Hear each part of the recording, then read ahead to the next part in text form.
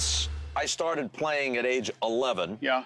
it's always been basically a baseball grip. Right. With just the two thumbs extended. Yeah. And people have tried to get me to interlock, and I'm just not coachable. You don't need to. I'd rather suck the way I suck rather than take lessons and suck a different way. Already you're ahead of the game here. So this is my approach. So we're not going with a practice swing, we're just going cold? No, see, it's just grip it and rip it.